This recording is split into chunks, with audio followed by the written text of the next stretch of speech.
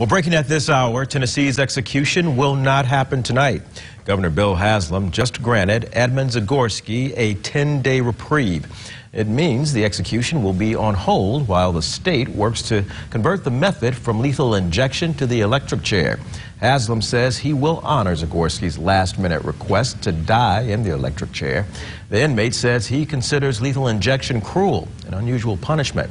Zagorski was convicted of killing 2 men trying to buy marijuana from him in 1984 near Nashville.